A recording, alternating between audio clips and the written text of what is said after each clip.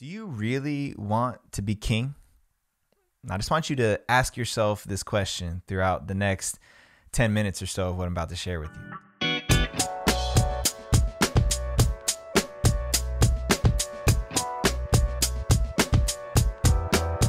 Everything that I'm seeing right now, from the messaging that guys are coming out with, all of the branding that a lot of these men's organizations are putting out there, everyone's talking about being a king.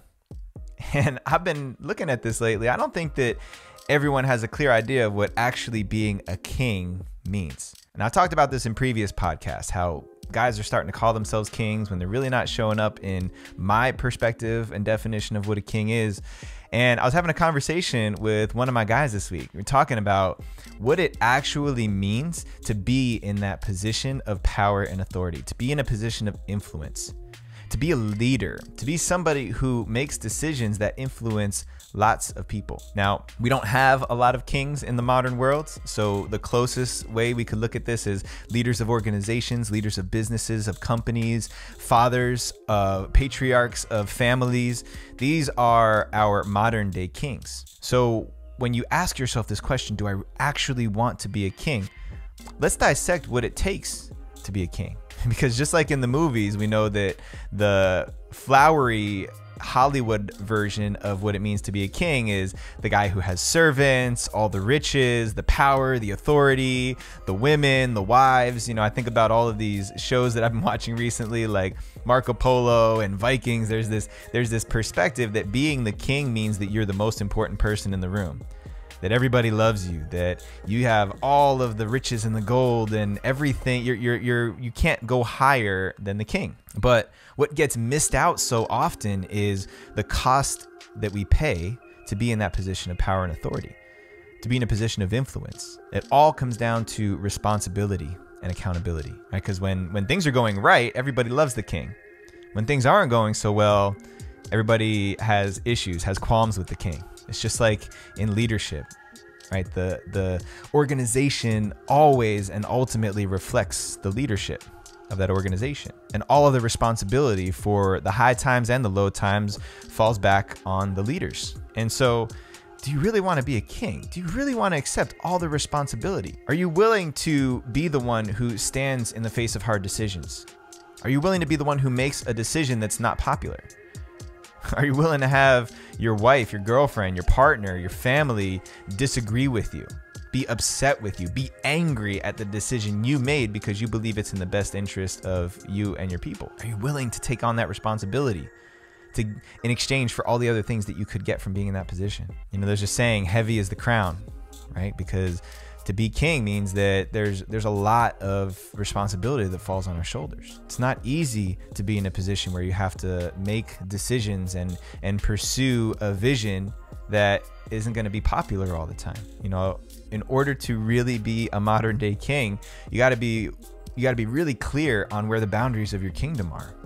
You got to be willing to defend those boundaries against anyone or anything that tries to intrude or infringe on your territory. Now, from what I see, most guys out there aren't willing to do that.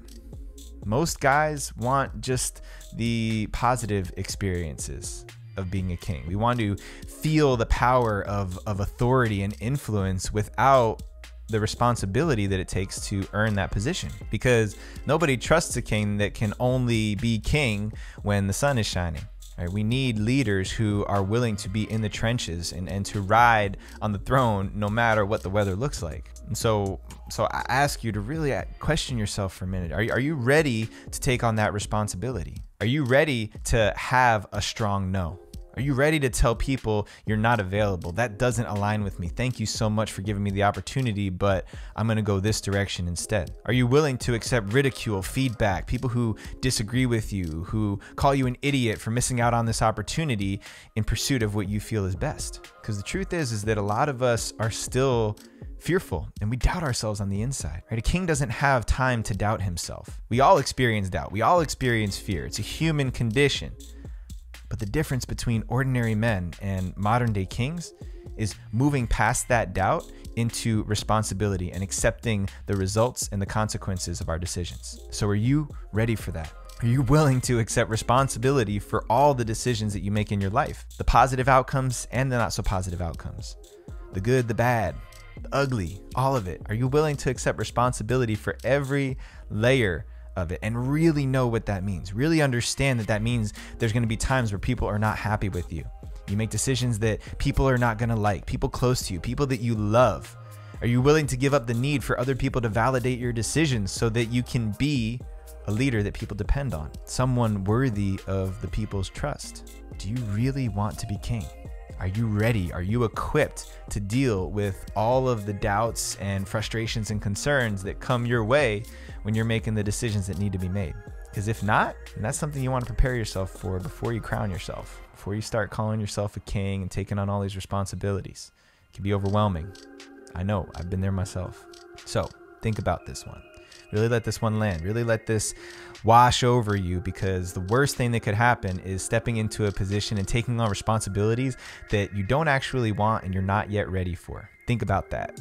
Spread this message to other guys out there considering taking on this mantle of kingship, and continue to tune in to what we're dropping here on The Rising Man. We're going to keep this content firing your way, supporting our next generation of men being the best leaders that we can. So subscribe here, go to risingman.org, get yourself involved in a bigger way, and I'll catch you on the next one.